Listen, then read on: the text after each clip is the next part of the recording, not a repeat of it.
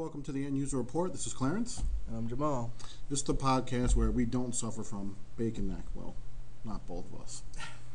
And man boobs. I'm leaving that one alone, dude. Today's podcast, we're going to talk about the Motorola Xoom. But like we do many times, we're actually going to start from a response from last week's podcast. Last week we talked about the NGP or the PSP2. Cool Classic writes in, you guys actually think $299 is a bad price for what the PSP2 has to offer. Wow. The freaking iPhone was $500 to $600 when it launched. Jamal, your thoughts on that one? He thinks it's a bad price? He's saying you guys actually think $299 is a bad price.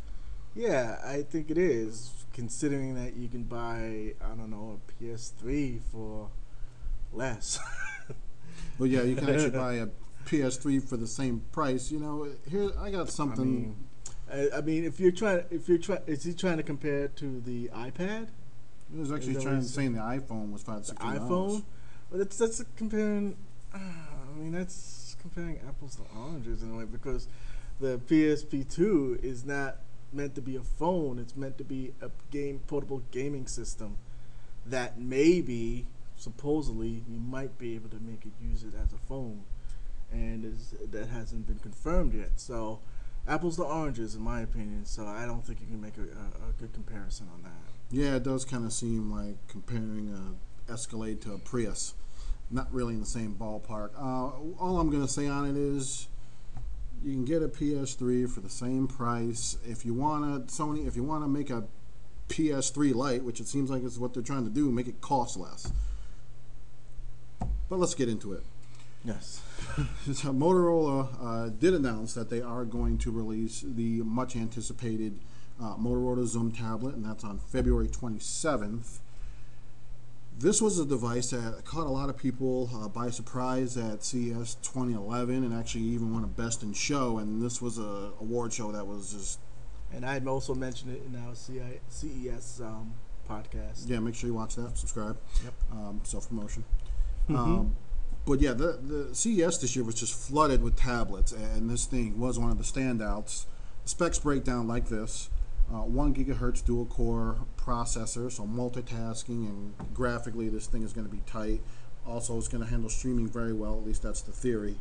10-inch touch display, so pinch and zoom. Pinch to zoom, very nice. Also, records in 720p and displays in 1080p, very nice. 1 gig internal RAM, 32 gigs of storage. It is 3G and 4G capable, so that's always a good thing. Mm-hmm. Front and rear facing cameras, so you are going to be able to do video conferencing. Flash 10.1 support. I'm not going to mention iPad right there. HDMI ports, USB 2.0, and it weighs about 26 ounces, and just so you know, yes, that is heavier than the iPad. Most important thing I think about this device is the fact that it's going to be running Android 3.0, nicknamed Honeycomb. It's going to be the first actual device that is going to be running that, and I think the most important thing about that is it's a tablet-specific OS, so it shouldn't suffer some of the problems that the Galaxy S Tab ran into. So, Jamal, what are your thoughts on... My thought is an Android tablet that actually decided to make a 10.1-inch screen. Wow. Amazing. Because I guess they realize that people don't really want to watch a movie in 7 inches. That's a little sarcasm there. Just a little... I think Steve Jobs said something about, nobody wants to watch a movie in 7 inches. I think Steve might have been right on that one. Not that I'm an Apple fanboy or anything, though. So don't get the wrong idea. It's an Engadget, folks.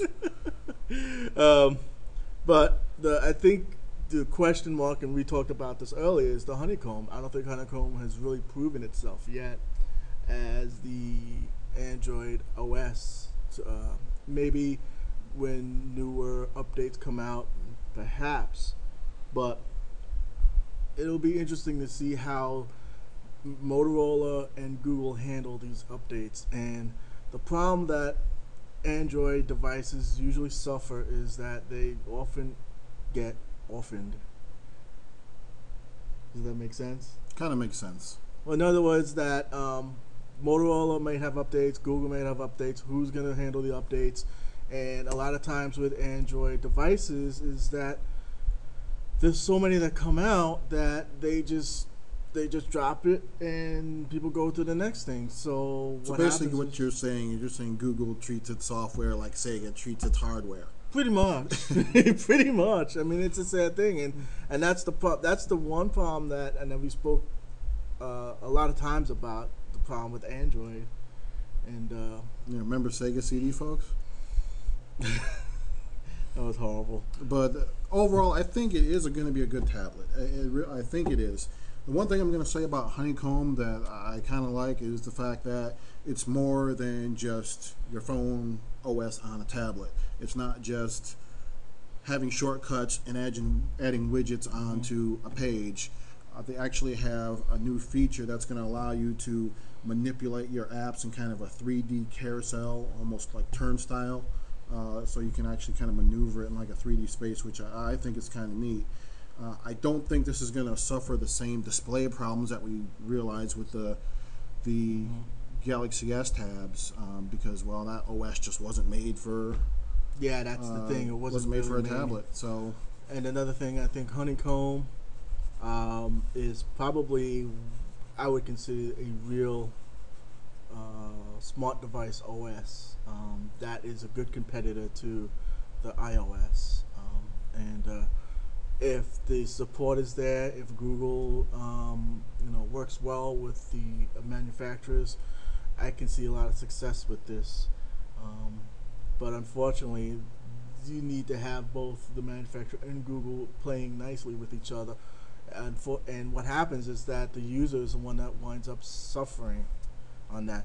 A couple of things I do want to mention is that HP, Microsoft, Nokia, you guys are in this disconnect. The iPad has been out for 6 months now, and it's just like you're just chasing after its coattail. I don't know what are they eating for breakfast that they don't understand their customers. It's just like now they're bringing out a tablet that's 10.1 inches, and the iPad's been 10.1 inches since the get-go, and then they realize, oh, people do actually want to see bigger screens when they watch a movie on an entertainment tablet. Well, I mean, that's a common problem. I mean, that's just how companies operate. We've seen this with video game consoles where the Wii came out and all of a sudden it was like, hey, there's something to that motion control system. Xbox and PlayStation. Let's do it. But I mean, it's such a this disconnect is amazing, and how well, I'm not going to go too much into it. Another thing is really when it comes to tablets, it's what fence are you straddling? Are you going to be the Android fence? Are you the iOS fence, or are you going to be on the RIM side of it? Which I know RIM hasn't really put anything out. A lot of it is still vaporware, but that's really in essence. The hardware is nice. The hardware is going to be the same. They're going to have pretty much the same processors, same screens. It all is manufactured from probably the same place in Taiwan somewhere, in some cave where 200 Chinese folks are hanging. No, you're scratch on that. One, buddy. Getting paid $2 a day. But the hardware is the same. However, it's the OS, folks. It's the OS that's going to make this definitive choice for a user. And right now, the iOS just makes sense when you're looking at tablets. Honeycomb, hopefully this will be the answer for the Android tablets. We'll have to wait. We'll see, but I'm glad you brought that up, because let's get to the $1 million question that we really haven't talked about yet. Is this really going to rival the iPad? No. And the reason why is because it's unfortunately it's Motorola. Well, yeah, I think brand recognition has a lot to do with it here. I think there are a lot of people who are going to buy these and not sure what they're going to use it for, but they're going to buy an iPad just because it's got a piece of fruit on it. Yeah. I think Apple at this point, they're at the point where like all we need to do is put an I in front of another word, and we can put a product to it and it'll sell. Probably could. I mean, that's the point that it's gotten to. I think Apple spends millions of dollars understanding that market and, producing a product that I don't know, the customers want. Well, they do that, and not also they back it. I've seen a million iPad commercials. How many Galaxy S Tab commercials have you seen? Not many. I've seen about 3. Yeah, I think I saw 1. And on top of that, with Motorola, I just want to get back with the Motorola thing. The products that they've been putting out, I've heard stories of where it's not how can I say it, reliable. They've had to have it serviced and stuff. So we'll see how the Xoom comes out. Well, let's hope the Xoom can turn things around, at least for Android tablets. I know the Galaxy S Tab at this point, last I looked, about 13% of these things are being returned back to the store because people are just unhappy.